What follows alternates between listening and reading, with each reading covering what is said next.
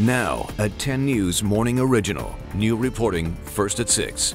A new virtual reality style technology is helping people with vision problems see again. 10 News reporter Jared Aarons in the Live Center. And Jared, San Diego athlete, one of the first to try this out, says it's a game changer. Yeah, we've covered Amy Dixon before. She's a blind Paralympic triathlete who's now training for the 2020 Tokyo Games. And now she's got a new piece of equipment. It's giving her a chance to see again.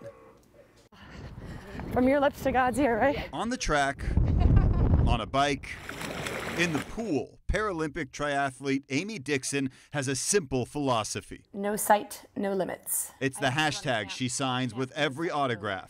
Now, signing those autographs and almost every other part of her life has become easier thanks to her IrisVision headset. It's awesome. It's a miracle. The headset has cameras to see. RP mode. And its technology remaps the world onto a digital screen tailored to each user's specific type of vision loss. I can zoom in and out up to 20 times. For Dixon, who only has a 2% field of vision, it fills in the rest of the picture. I can only see my knuckles and part of my fingers. The fingertips and the palm are completely missing. I saw my whole hand for the first time in 22 years. IrisVision CEO Ahmad Khan says the possibilities are endless, helping people become more self-sufficient and live fuller lives. So with IrisVision, they can not only do the things that they need to be doing, they can also start re-engaging with family members.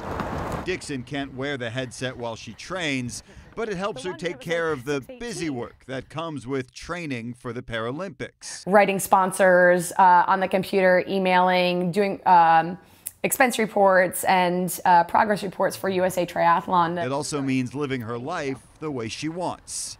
No sight, no limits. Your brain sort of compensates and you get used to your new normal. And so this gets me back to my old normal, which is pretty cool. It is very cool. Dixon is the reigning national champion for triathletes and ranked 7th in the world among Paralympic triathletes. Her nonprofit is working with insurance companies right now to help make vision more affordable for everyone. In the Live Center, Jared Aarons, 10 News. It's awesome. Jared, thank you. Very, very cool. All right, so.